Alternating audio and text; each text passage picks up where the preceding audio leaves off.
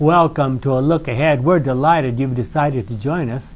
You no doubt know that we study the Sabbath school lessons as prepared the Seventh-day Adventist Church. And this particular series, we've already looked at a couple lessons, is a fairly new one on the book of Revelation. This is lesson number 3 in that series, entitled Jesus' Messages to the Seven Churches. It's the lesson for January 19 of 2019. And as usual, we'd like to begin with a word of prayer. Father, we bow before you now, asking us that you will guide us in understanding these messages, which have so many implications for our understanding of this book, and so many questions that still are raised even after we've studied it carefully. Help us to learn as much as we can, is our prayer in Jesus' name. Amen. Amen. Well, if you are a student of Revelation, you already know that Revelation 2 and 3 include messages to 7 different churches. Last week we touched on the church of Ephesus, the first of those 7 churches, and this week we'll talk about the remaining 6 churches in that those two chapters.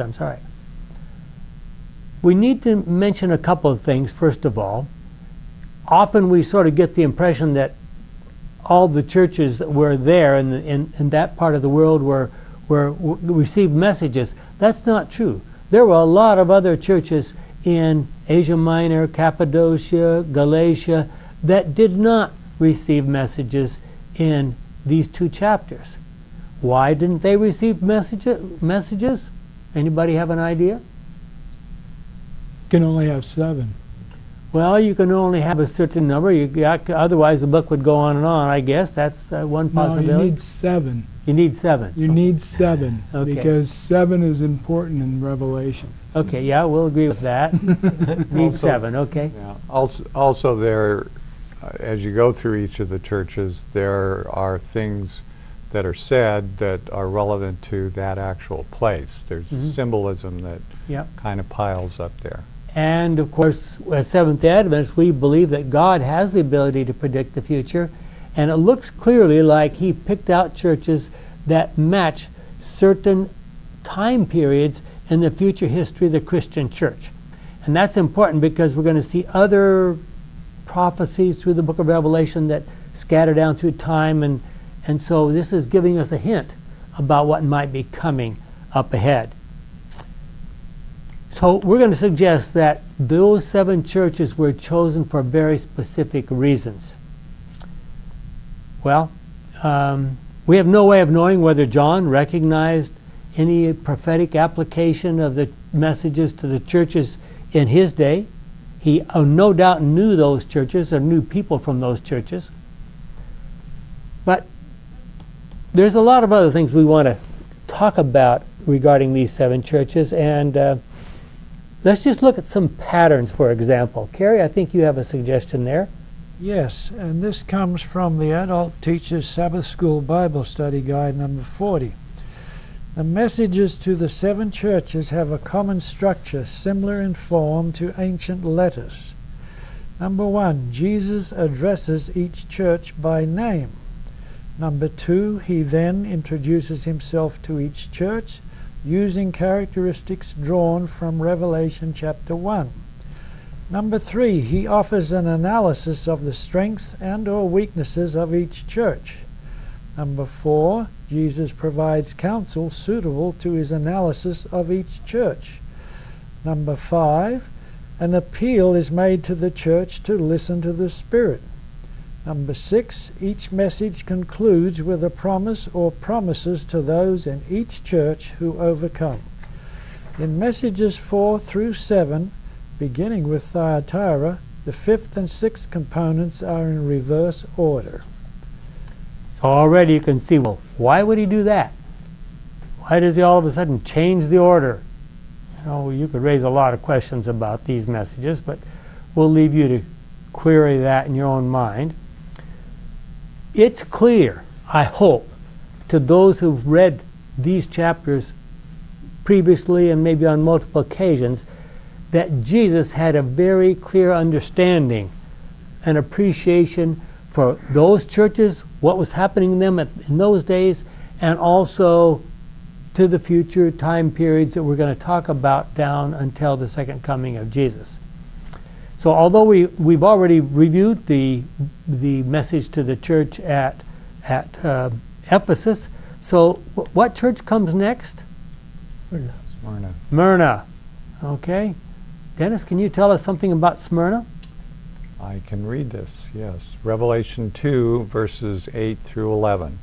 To the angel of the church in Smyrna write, this is the message from the one who is the first and the last, who died and lived again. I know your troubles. I know that you are poor, but really you are rich. I know the evil things said against you by those who claim to be Jews but are not. They are a group that belongs to Satan. Don't be afraid of anything you are about to suffer. Listen, the devil will put you to the test by having some of you thrown into prison, and your troubles will last 10 days. Be faithful to me, even if it means death, and I will give you life as your prize of victory.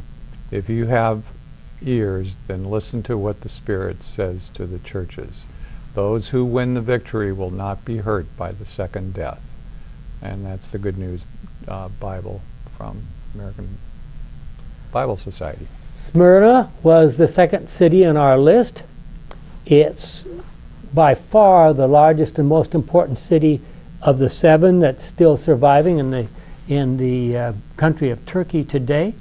It's the 3rd largest city in Turkey, and I might add, it's a, how do I say this nicely? It's a rebel city, a university city, and it's one of the ones that gives the government in Turkey the biggest problems because the students are want to think for themselves in those universities. Having said that, is there any extra biblical information about that church that you can think of? About the church in Smyrna? Yeah. Oh yes, absolutely. One of the things that talks about that's very important from ancient times about the city of Smyrna is the story of Polycarp. Polycarp was probably, if not the first elder of Smyrna, he was one of the maybe the second elder. He was the head elder, or at least the chief spokesman for the church in Smyrna for 40 years. And of course, by the time it came to the end of those 40 years, there was a lot of persecution of Christians going on. And one day, it was actually on a Sabbath, he was caught. They caught him. And the Roman soldiers came, and so Polycarp said, when they caught him, he's outside of it in the rural area, not too far from the main city, and he says, oh, come on in, we'll give you something to eat. So he invited those soldiers into someone's house there. It turns out to be a Christian, but probably didn't mention that to the soldiers. He invited them into that house. He said, could you please feed these people and so forth? And he knew that he was waiting they're getting ready to take him out. When they got him out and took him to the place of torture and persecution, everybody was yelling for him to be thrown to the lions. Well, for whatever reason, I have no idea what the reasons for this are, but the Roman government had a rule that you can only throw people to the lions up to a certain time of the day, and it was already past that time. Furthermore, the lions are already full because they had already consumed 1 or 2 people, however many, but they were full. They weren't hungry at that point in time. So, believe it or not, the Jews in the city who were rabid anti-Christians said, burn him. And so this is documented clearly. The only time it's documented in ancient history, the Jews on the Sabbath helped to collect firewood to burn Polycarp. So, did you want some history on? Well, I was wondering too about the 10 days. Does the 10 days fit in? Yes, absolutely. Of course, we would say that time period went from about 100 AD to about 313 AD.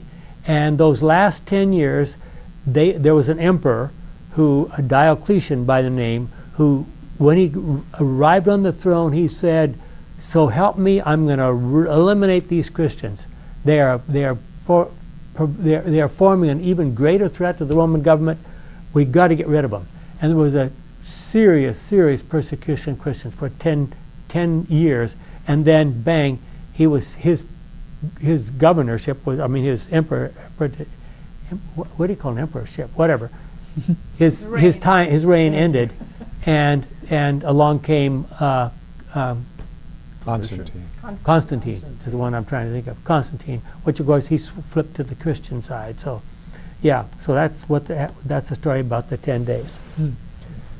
So whereas the church at Ephesus represents that prophetic period from 100 to, from the time of Christ to the end, about 100 A.D. Now we've mentioned Smyrna represents a time period from 100 A.D. to about 313 A.D. We now have another church by the name of Pergamum. And this is found in Revelation 2:12-17. To the angel of the church in Pergamum write, "This is the message from the one who has the sharp two-edged sword. I know where you live, there where Satan has his throne. You are true to me, and you did not abandon your faith in me even during the time when Antipas, my faithful witness, was killed there where Satan lives. But there are a few things I have against you. There are some among you who follow the teachings of Balaam, who taught Balak how to lead the people of Israel into sin by persuading them to eat food that had been offered to idols and to practice sexual immorality. In the same way, you have people among you who follow the teaching of the Nicolaitans. Now turn from your sins. If you don't, I will come to you soon and fight against those people with the sword that comes out of my mouth. If you have ears, then, listen to what the Spirit says to the churches. To those who win the victory, I will give some of the hidden manna. I will also give each of them a white stone on which is written a new name that no one knows except the one who receives it." That's from the Good News Bible. Very good. So we come next to the city of Pergamum. Pergamum is famous for several reasons. First of all, it was the capital of Asia Minor in those days.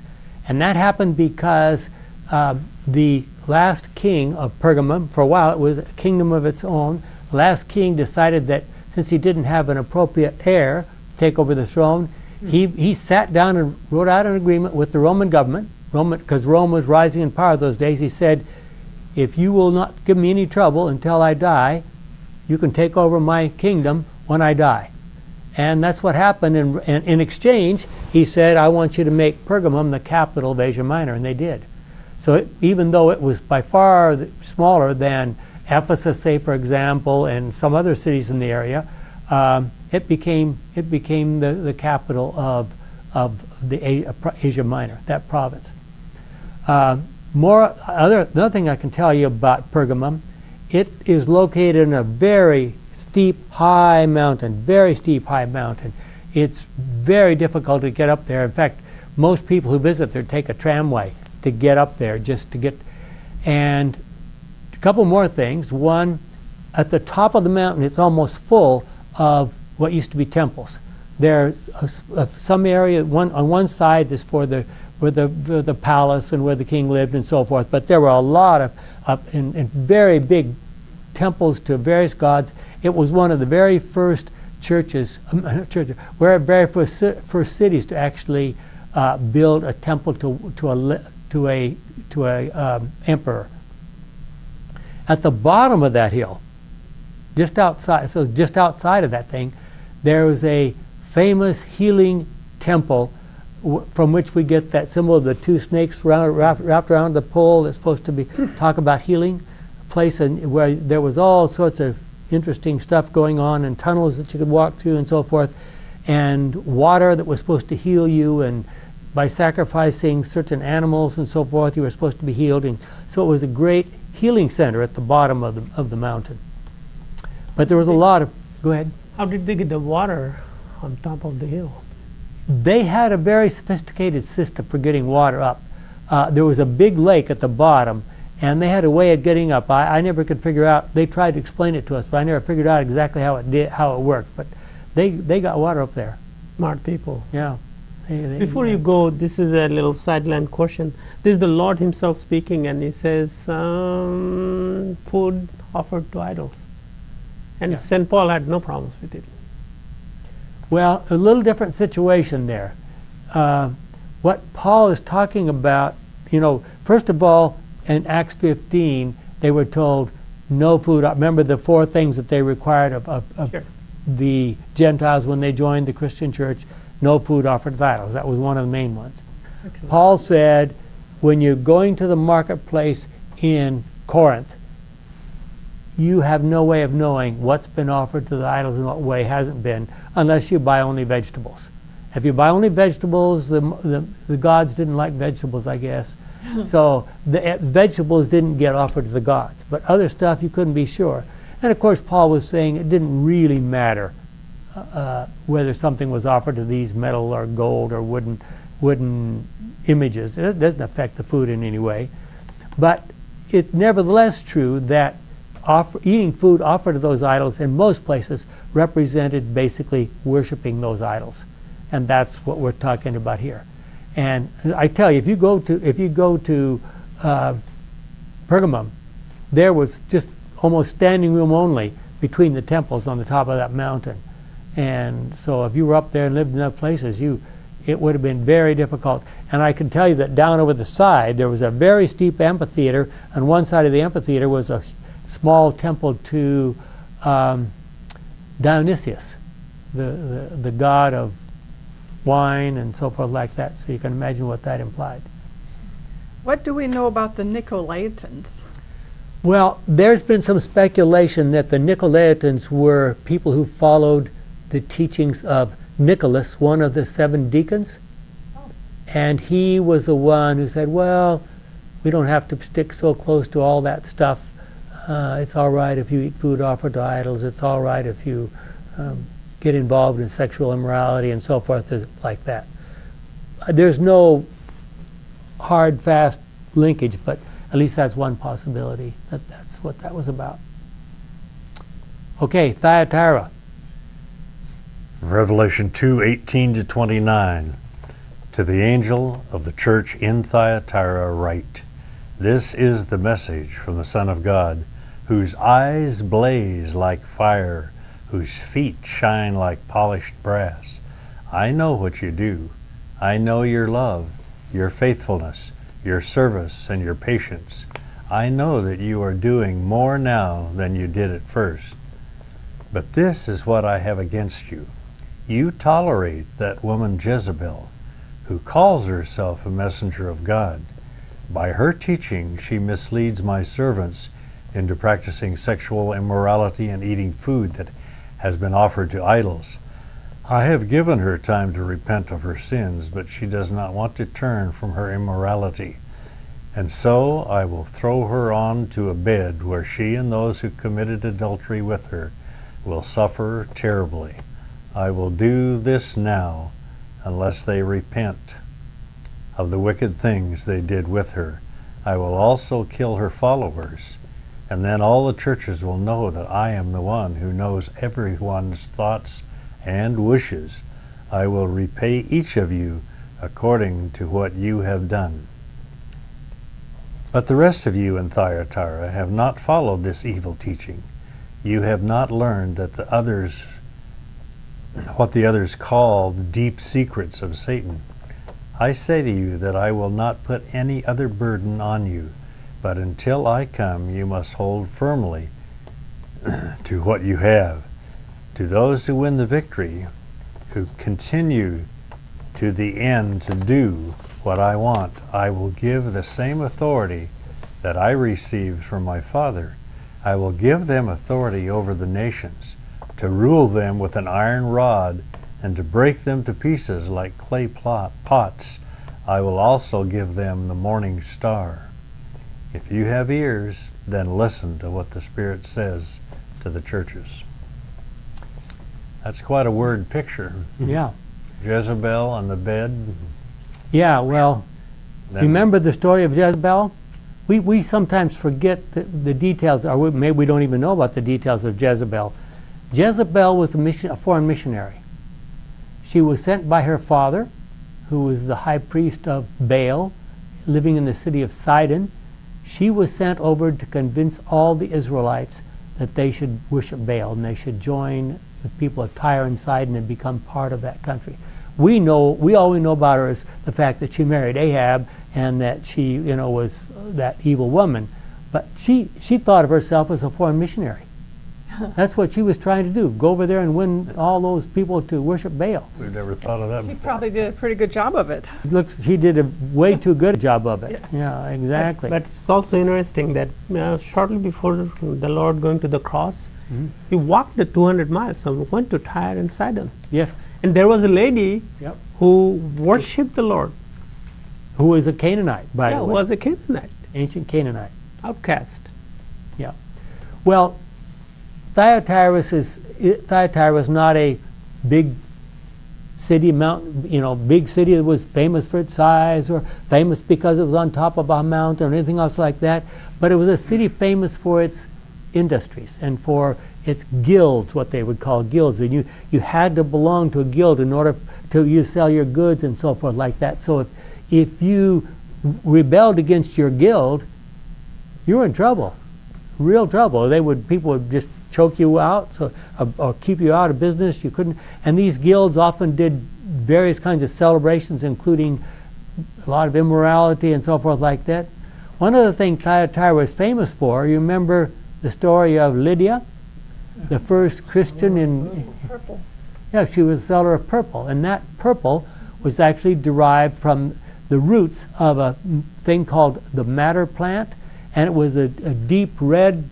It wasn't really a purple. We wouldn't really call it purple. It was more of a deep red, but she sold garments, dyed this deep red color over in Greece, well, in Macedonia really, and that was her business. She was a wealthy businesswoman, but she got the color from Thyatira. How about the message, the faithful in Thyatira, Okay? where the angel says, I will give them authority over the nations to rule with an iron rod to break them to pieces like clay pots, and then I will also give them the morning star. What did that mean to the church in Thyatira? Okay. Have any Well, to what it meant to the church at Thyatira, we have almost no information about the church itself in Thyatira. Basically, as far as I know, except what's here in the New Testament. In terms of what it means in the prophetic period, this was the time when the morning star of the Reformation came up toward the end of the time. And who was the morning star of the Reformation? Luther, wasn't Yeah, no, Erasmus. Wycliffe. Wycliffe. Wycliffe, exactly. Wycliffe was the morning star of the Reformation. So he was there in that time. So Thyatira was now we're going to see that Thyatira gets special emphasis in this series of 6 here, and there's a reason for that. It's the only one of the 7 churches that ends up really somewhat better spiritually than it started out. And what caused that? In what way did Thyatira get better? We should mention that Thyatira was by far the longest time period, from AD 538 to 1565. What happened during those years? Middle Ages. Dark isn't it? Ages. The Dark Ages. The Dark Ages, and what happened around 1525? Protestant Reformation. Protestant Reformation, exactly. So the Thyatira period is a time when Western Europe, Western civilization basically was dominated by the Roman Catholic Church, and we know all the implications of that. It's interesting, one thing we haven't mentioned yet, but each one of these churches, when he talks about the church, there's something mentioned addressed to the angel of that church that comes from Revelation 1. Remember, we just here in Thyatira we saw, what was it? Eyes blazed like fire, feet shone like polished brass. Well, in Revelation 1 it calls it, in the Old Testament it calls it bronze. It's also linked to certain passages in the Old Testament. So again, if we had a lot of time, we would discuss all those issues. During this time, tradition took the place of the Bible. Well, we know how the Catholic Church has worked, and basically what happened is that when Constantine declared that the Christian Church should be the church, the main church of the Roman Empire, what happened? All the people who came in basically because that's what was required, they brought with them all their customs and traditions and so forth from their pagan worship. One of the obvious and interesting things that they brought with them was the celebration of Easter. Now we think of Easter as a time when Jesus died and we celebrate the death, etc.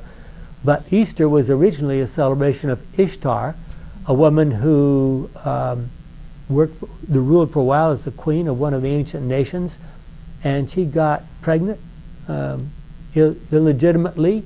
And so when they found out that she was pregnant, they said, well, how did you possibly get pregnant? She said, oh, well, the gods came down from the sky and they got me pregnant. Well, how do I know that? Well, because they got pregnant on the most auspicious day in the heavens. It was the first Sunday after the first full moon, so you had the blessing of the sun god, you had the blessing of the moon god, and after the first day of spring, which is the blessing of the fertility gods who supposedly rise and begin to produce on the first day of spring. So how do we arrive at the day of Easter each year? The first Sunday after the first full moon, after the first day of spring. We're still following the ancient custom, ancient pagan way of determining that date, even though we supposedly celebrate the death of Jesus. And it was blessed by the Pope himself. Oh yes, a specific day. Well, it split the church between the East and the West because the East wanted to follow the Passover, the Jewish festivals, to keep it in line. Well, another ways in which the Thyatira period is important, and which I would say might also have something to do with the Morning Star fact, was that during that time, that was the time of the Waldenses. And some other groups that were doing, a few other groups did similar things. But, I mean, these people lived under very difficult circumstances. They spread the gospel under very difficult circumstances. They translated the Bible into local languages under very difficult circumstances. And yet they stood as shining witnesses. We will get to hear some amazing stories from the Waldenses when we get to heaven. I can just tell you some of the things. There's a few stories recorded. One that really stands out in my mind is that one time the Roman army came up after them and they had them trapped at the top pretty much at the top of a mountain. A large number of them trapped at the top of a mountain. And the Roman army, they couldn't get over the other side because it was even steep rocky mountains on the other side. There was no way for them to escape, and the Roman army was camped in the valley right below them. And that night, during the night, the entire group, including small children, marched down that mountain under the direction of God and right through the middle of the Roman camp without a single person waking up or knowing that was happening, up the other side of the mountain. And when the Romans woke up the next morning, they were just disappearing over the mountain in the other direction. They were gone. Stories like that, and there's a lot of stories, but that's just one. Went on the Great Controversy tour with Dr. Damstead. Yeah. Told the story where we stood there, and then he took us to another place where straight cliff going down. The Roman soldiers would dangle the kids, little babies, parents, and says, get back to the mother church or else. And then they'd kill the parents. Yes, throughout history, we're going to hear these stories again and again and again. If you get a chance to travel up there to the valleys there where they were living, and beautiful valleys. Beautiful valleys. They all kept the Sabbath. Did you go to the place where they? Ellen White spoke 3 times in the church. Yeah, that's not what I was thinking about. But there's a place there where there is a pile of rocks on the side of a ridge there, and you wouldn't think there was anything there. It just looks like a big old pile of rocks. I mean, it's just, it does not stick out particularly, but you can see the rocks out there, and they're sort of down to the side like this. And they say, go here, see the underground church. And you follow these signs, and you cannot find it. My wife was about to strangle me because I spent half an hour looking for this church. Finally, just about the time we had to go, I looked up underneath the rock, and sure enough, there was a sign, and you could, over the rock and down in there was a place big enough for at least 200 people to hide in that pile of rocks. It was amazing. Wow. Yeah. Well, One quick. yeah. I don't. I'm not fond of Christmas, and I'm not fond of Easter. Easter, yeah. So, why do our churches? Well, we celebrate not the dates, I hope, but the events. No, but shouldn't not do it throughout the year? You know, Yeah. Christ is born in our hearts. I mean, I'm telling you, I'm passionate about this, Yeah. about my faith. We are all here, but Yeah. aren't we setting a wrong example to? Well, Well- I think Ellen White talked about Christmas specifically Mhm. as, having. Well, Christmas, the 25th of December was the day when Ishtar's baby was born, Tammuz. So, I mean, these are pagan things that came into the Christian church from pagan places. So are we supposed to be scared of them just because of that? I mean, Well, we the weren't question- really scared of I would- eating it would be- eating meat offered to idols. So The ideal thing would be for us, if there were some way to do it, find out the real day when Jesus was born and document it and then celebrate that. We have no way of knowing when he was born. It's for sure it wasn't in the middle of winter, because this was a date when everybody was expected to travel to their original cities and pay their taxes. There's no way they would try to do that in the middle of winter. So it was probably late May, June, somewhere about in that time of the year, but we don't know.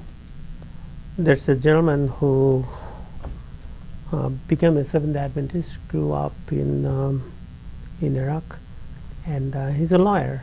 And he talks about when the Reformation came up, that the Catholic Church was ready to go and destroy these nonsense people, but right at that time, the Turks rebelled. So they had to get their attention toward the Turks for how long? How many hundred years? Charles V, I think it was. Yes. And it gave the Protestants to flourish. He says, so Protestants, you have to be thankful to your... Is the Muslims. Yes. He also talks about in 600s that another time when the Muslims came to rescue to the... Yeah. Let me just spell that out for you a little bit more. At the time the Protestant Reformation was really just getting off the ground, and there were these big conflicts within Germany about whether, and Charles was supposedly the Holy Roman Emperor, trying to suppress this Protestant, because he was still not depending on the support from the Roman Catholic Church, and he was about to squelch the Protestant Reformation when the Muslims came charging in from the east, and he spent basically the rest of his life trying to keep back the Muslims, and because he was fighting the Muslims, he didn't have time to squash the Protestant Reformation. So we have a sort of backhand thanks to give to the Muslims for that. Okay, well, we need to move on. Charles, I think you're going to tell us about the Sardis. Revelation chapter 3, verse 1 to 6. To the angel of the church in Sardis, write, this is the message from the one who has the 7 spirits of God and the 7 stars. I know what you are doing. I know that you have the reputation of being alive, even though you are dead. So wake up and strengthen what you still have before it dies completely. For I find that what you have done is not yet perfect in the sight of God, of my God. Remember then what you were taught and what you heard. Obey it and turn from your sins. If you do not wake up, I will come upon you like a thief, and you will not even know the time when I will come. But a few of you there in Sardis have kept your clothes clean. You will walk with me, clothed in white, because you are worthy to do so.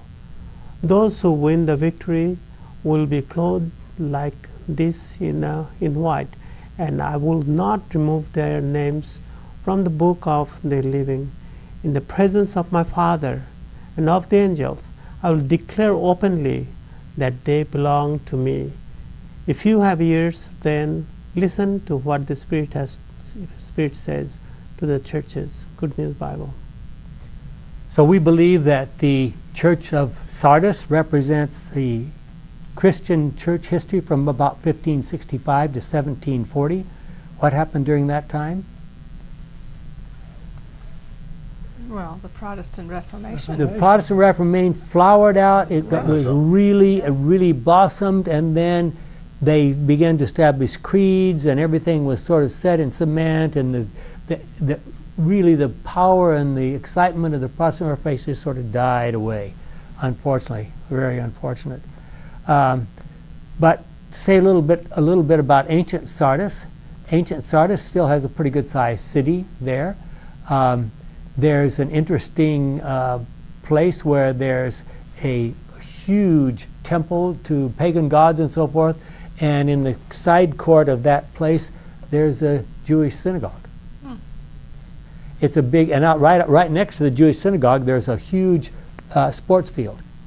So there's the temple is here, and then there's this big exercise. Of course, next to the temple is the baths with the hot water and the lukewarm water and the cold water and so forth, the regular Roman bath kind of thing. And then there's a huge sports field, and next to the sports field is the Jewish synagogue.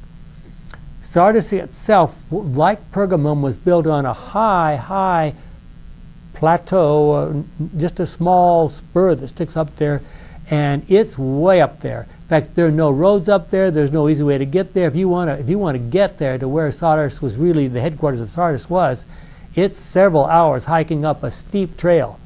It's not easy to get there. I have pictures of it from far away through my telephoto lens, but it's not easy to get there. And right at the bottom of that hill, there are temples to the pagan gods. So that's people still live there. Yeah, there's still a city there. Yeah, and some ancient walls. Besides the beautiful building that's built there with that I talked about, that has the baths and so forth in it. The facade is still standing. Believe it or not, it's beautiful. I mean, it looks like almost like a, would think this is maybe a modern building made in one of the older styles, but it's a massive, impressive building. How on earth they got the material up there? Oh no, this temple is at the bottom. It's not at the things that they good question. There. Of course, the thing is that Sardis thought that because they were way up there on the top of the mountain, and the mountains both sides are almost, except just one side that's a little bit not quite so steep. They thought they were perfectly safe. They had the gate closed. Twice they were conquered. How they were conquered? Up the side somewhere. Somebody sneaked up there. Someone managed to crawl up through crawl up those steep slopes, and while the Sardinians were sleeping inside, opened the gate and let the enemy in. That Alexander the Great's army did that, and then Antiochus the Great, not Antiochus Epiphanes. Jonathan do something like that once? Yeah, he did. And Troy did basically something like that. Remember the story of Troy with the horse? Same, nothing new. A little bit sort of the same kind of thing. So that happened to Sardis twice. And of course it's interesting that the warning was stay awake so you won't be caught unawares. Well, that's what happened to Sardis, wasn't it? Mm-hmm. It's interesting to note that coins were the very first place were minted in Sardis. Some of them. There's a half a dozen or so of those coins still left. They just took a lump of gold and whacked it with a really big old thing, and it's sort of off center a little bit, but it's the impression of a lion and so forth. And so that was the beginning of coins. There wasn't anything before? Well, there was money, but it was just a weighed amount of gold or weighed amount of silver or something like that. It wasn't an actual coin that was, with some kind of a design. Was it pre-weighed? Huh? Was it pre-weighed? Oh, it was weighed, yeah. Yeah, it was pre-weighed, and it was an amalgam between silver and gold called electrum. So it was fairly soft. Okay, Jim B. And to the angel of the church in Philadelphia, write the words of the Holy One, the true One, who has the key of David, who opens and no one shall shut, who shuts and no one opens. I know your works, Behold, I have set before you an open door, which no one is able to shut. I know that you have but little power, and yet you have kept my word, and have not denied my name. Behold, I will make those of the synagogue of Satan, who say that they are Jews and are not, but lie. Behold, I will make them come and bow down before your feet, and learn that I have loved you. Because you have kept my word of patient endurance, I will keep you from the the hour of trial, which is coming on the whole world to try those who dwell upon the earth. I am coming soon. Hold fast what you have, so that no one may seize your crown. He who conquers, I will make him a pillar in the temple of my God. Never shall he go out of it, and I will write on him the name of my God, the name of the city of my God, the New Jerusalem, which comes down from my God out of heaven, and my own new name. He who has an ear, let him hear what the Spirit says to the churches. Well, the story of the Church of Philadelphia covers a relatively short period of time. Important period of time, but a relatively short period of time, from about 1740-ish to 1844. It was a time of great religious awakening in Europe and North America. What was the cause for that great religious awakening? Studying prophecy. Okay, why were they studying prophecy? Looking for the Lord to return. Yeah, but there was a reason why they were looking for the Lord. There was the stars fell. The Lisbon earthquake came first, 1755, and then the dark day in 1780, and then finally the stars falling in 1833. And the moon turned. And the moon, the same night that the sun was darkened, the moon turned to blood, and people started saying, hey, I think it says something in the Bible about this kind of stuff. And so all of a sudden people were reading their Bibles to see about these, and they said, oh, this is connected to the second coming of Jesus. And all of a sudden there was a great religious awakening. Now that has impacted us in a number of ways. Two things, really huge things that affect this Adventist church happened as a result of that great religious, well, more than that, but I mean even in the early parts of that great religious awakening. One is that a group of people in England particularly said, if we're supposed to be spreading the gospel to the whole world, how are we going to spread the gospel to people in India and China and Africa? They don't have Bibles, we don't even know how to speak their languages, whatever. And so they started the British and Foreign Bible Society, and for the first time they made a real effort to translate the Bible into, or at least portions of the Bible, into other languages so the gospel could be spread to other parts of the world. And there's marvelous stories about some of the first missionaries who went to China, some of the first missionaries who went to India. Even David Livingstone is famous of his trek and his experiences in Africa and so forth.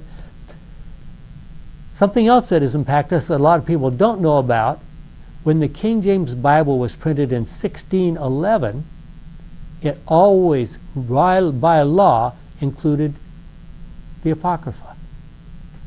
And it wasn't until about 1802 through 234, somewhere in there, that the British and Foreign Bible Society said, we're not too sure about this Apocrypha stuff. Protestants aren't supporting it. We can't afford to spend the extra money it costs to print that Apocrypha in our Bibles. And they just arbitrarily made a decision that in preparing Bibles to send around the world, they would not include the Apocrypha. Otherwise, the Apocrypha would still be in our Bibles. That's about what time? Somewhere between 1800 and 1804, somewhere in there, they made that decision. That's interesting. Yeah, I've never heard that. That's interesting. Yeah, I have an Apocrypha in my Bible. And you can still buy a lot of the major translations that are Catholic versions of those Bibles have the Apocrypha still in it. And the Roman Catholic Church still recognizes it as being inspired. Somewhere back in there, Sir Isaac Newton got into working out some of these dates, and he was pretty close. Yes, right. He was pretty close. He was quite a student of Scripture, yeah. Well, of course, the famous thing that really impacted Adventists was the story of William Miller and how he started studying the Bible around about 1819. And he said, I'm going to start out with Genesis 1. He was a soldier. He was a local politician and that kind of stuff, but and a farmer. He started out with the Bible and said, I'm not going to read on to the next verse until I'm sure I know what that first verse means. And he worked his way slowly through the Bible until he came to Daniel, and he was the first one that sort of figured out that maybe those prophecies might extend all the way down to, originally he thought 1843, and then later he decided, no, it should be 1844, and thus led to that great religious awakening that came to be known as the Great Disappointment. But he wasn't the only one. There were others in South America that were doing the same thing. People in Europe were doing the same thing. Yes, Charles? Yeah, there were kids in Switzerland or Sweden. Sweden. Well, Right. the ones in Switzerland, what happened in Switzerland is one of the Protestant reformers wasn't too much for being a preacher and teaching in church and so forth. So he became a teacher of young children. And he would teach them about the stories in the Bible. The kids would go home and tell their parents, and pretty soon the parents, they wanted to come to school to hear all the stories and learn more about the Bible. But in Sweden, the kids were preachers. You know, there was a law against anybody who was an adult preaching against the organized church, the official church of the government. But there was no law that said kids couldn't preach against the government. So there were child preachers up in Sweden. These happenings, the Lisbon's earthquake, Yeah. the moon turning red, the sun not giving light, the stars falling, all these have been well documented. Yes. But anyone else other than the Adventists picked up on this, saying, hey, this is A lot of prophetic? people have picked up on it without giving any explanation. It's clearly documented. It was in all Yeah, the it is newspapers and things like that. But the prophetic implication, no one else other than Seventh-day Adventists. Nobody except Seventh-day Adventists. Yeah. So now we come to the church at Laodicea. Revelation 3:14-22. I'm reading from the Good News Bible. To the angel of the church in Laodicea write, this is the message from the Amen, the faithful and true witness, who is the origin of all that God has created. I know what you have done. I know that you are neither cold nor hot. How I wish you were either one or the other. But because you are lukewarm, neither hot nor cold, I'm going to spit, the text says, but the Greek word is vomit you out of my mouth. You say, I am rich and well off, I have all I need, but you do not know how miserable and pitiful you are. You are poor, naked, and blind. I advise you then to buy gold from me, pure gold, in order to be rich. Buy also white clothing to dress yourself and cover over your shameful nakedness. Buy also some ointment to put on your eyes, so that you may see. I rebuke and punish all whom I love. Be in earnest, then, and turn from your sins. Listen, I stand at the door and knock. If anyone hears my voice and opens the door, I will come in and eat with them, and they will eat with me. And that's important. We mentioned that, I think, earlier, but important that eat with them and they with me. That's a signature kind of statement for the Apostle John. It occurs a number of times in the Gospel of John, and it occurs the only other places in the book of Revelation.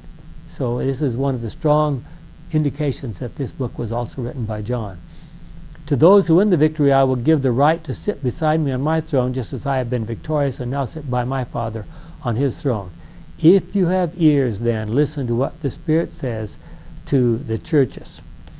So what do we know about Laodicea? Well, we believe that it represents the church from the time of 1844, from the time when Christ changed the ministry, his ministry in heaven. He no longer did what used to be represented by the priests going into the holy department of the old temple, offering sacrifices and forgiving sins and that kind of stuff. He now enters into the most holy place in the tabernacle and begins a new kind of ministry, which involves a time of judgment, what we would call the pre-Advent judgment, and so forth. But turning to Laodicea itself, it was a very wealthy city. It was a big banking city. When they had a terrible earthquake about AD 60, the Roman government offered to help them out to rebuild. They said, we don't need your help. We have all the money we need. We'll rebuild our own city. And they continued to have other earthquakes after that. It was destroyed several other times further on down in history. It was one of three cities located in a certain valley. The three cities were Hierapolis, Laodicea, and Colossae. Hierapolis is on the northeastern side of that valley. I'm sorry, northwestern side of that valley. And it's located at a spot where there are a lot of hot springs. Lovely place, even today. Big, beautiful hot springs, that big hotels there and all that kind of stuff. We believe that there's pretty good evidence that the disciple Philip is buried there, or was buried. Who knows what's happened to his body now, but there's some strong indications of that. Colossae, in the southeastern part of that valley, is at the foot of a high mountain, two or three high mountains, and there's a cold river that runs down from their side and right beside the Colossian town. And so they had the cold water, the Hierapolis people had the hot water, and Laodicea was left to collect their water from the valley, from springs and so forth. They, by the way, are just now uncovering some of the pipes that carried that lukewarm water into the city of Laodicea. The major sin of the Laodiceans was not heresy or some kind of open sin. It was complacency and spiritual lethargy. Because the Laodiceans considered themselves rich and increased with goods, they didn't need anything. God literally said he would vomit them out of his mouth. It's interesting that there are 4 words that are mentioned there in that particular condemnation of Laodicea that are also found in Revelation 16:15, right in the middle of the plagues. Is there a reason why the warnings to Laodicean church are also in the middle of the plagues? Well, we don't have time to talk about that right now. Jesus loved the Laodiceans. He gave them marvelous promise that if they would buy the gold, white, not black garments. Laodicea was famous for its black wool that they wove into all kinds of different garments. But he said, no, you need white garments. And eye salve. They had a medical school there, and they were famous for a kind of eye salve that was supposed to heal all sorts of eye diseases. So it's interesting that Jesus picks out the specific things that are characteristic of Laodicea. Carrie, I think you have something more to tell us. Yes. In concluding each message, Jesus makes promises to those in the churches who accept his counsel. One might observe, however, that along with the evident spiritual decline in the churches, there is a proportionate increase in promises given. Ephesus, to whom Jesus gives the first message, receives only one promise. As each church follows the downward spiritual trend, each one receives more promises than the previous church. Finally, the church in Laodicea, while given only one promise, receives the greatest promise of all, to share Jesus' throne. It comes from the Adult Sabbath School Bible Study Guide. Yeah. So how should we feel about God's end-time church in which we are living? Dennis? We should remember that the church, enfeebled and defective though it be, is the only object on earth on which Christ bestows his supreme regard. He is constantly watching it with solicitude and is strengthening it by his Holy Spirit. E.G. White Manuscript, 1902, in Selected Messages 396.2. Yeah. There are several other places where that idea is basically the same presented. Well, there's another interesting thing. We've sort of touched on this briefly. These messages are organized in what's called a chiastic form. That is, and there's a passage there that talks about that. Margaret, maybe you could read that to us. A letter to Smyrna, second letter, shares many similarities with the letter to the Philadelphians, the sixth letter. Both are largely positive messages. The letters to Pergamum, the third letter, and Sardis, the fifth letter, are to the churches in steep decline. The message to Thyatira, the fourth and the middle church, is twice as long as the others and is different from all the others. See theme 4. Yeah. This arrangement means that the first and last letters to Ephesus and to Laodicea are also parallel. This structure suggests that Laodicea, like Ephesus, suffers from a deficiency of love. This comes from the Adult Teacher's Sabbath School Lesson Bible Study Guide. Wow, could that be true of us? Is that a correct representation of God's faithful people at the end of time? Another interesting progression seen in these messages as follows. Jim? But this word picture leads into the most encouraging part of the messages to the 7 churches. The first church gets 1 promise, the tree of life. The second church gets 2, the crown of life and deliverance from the second death. The third church gets 3, hidden manna, a white stone, and a new name. The fourth church gets 4 promises. The fifth church gets 5. The sixth church gets 6. Each church gets more promises than the church before. And the seventh church, Laodicea, gets the loftiest promise of all, to sit with Jesus on his throne. Wow, that's also from the Adult Teacher's Sabbath School Bible Study Guide on page 41. So if we say that Thyatira was the center of this chiasm, the point, see, in ancient, especially Hebrew customs, it's very often for something to be organized like this where the major point is that thing right in the middle, as opposed to, we tend to think of things that, well, you build up and the big point is at the end. So what's special about the church at Thyatira? We've already talked about several of those things. We talk about the Waldenses and what they did, and the fact that our friend, the Morning Star of the Reformation, Wycliffe. It was the longest period. It was also the longest period. Yeah. So despite these promises, there is another serious factor which must be commented on. The great Christian expansion mentioned that came under the Philadelphian period had a dark side. Many of the missionaries who went out from Europe and North America carried with them not only Christianity, but also a lot of Western civilization expansionism with economic and political aims. This led to the fact that today in many areas of the world, Christianity is under direct attack. The final events in this world's history will demonstrate that Christians will have to work very hard to spread the gospel under most difficult circumstances. Well, we've looked at these 6 churches. You can think about them in your own terms. You realize that there are some outstanding points about each of these churches that might help us to understand a little bit better the history of the Christian church down through the ages. So we hope that you found this interesting and rewarding as we have been studying it. Thank you for joining us. Kind and wonderful Father, what a privilege it is always to study your word and to think about the implications of all these messages. Unfortunately, today we just barely had a chance to touch on some of the most important things in each of these churches' history. May we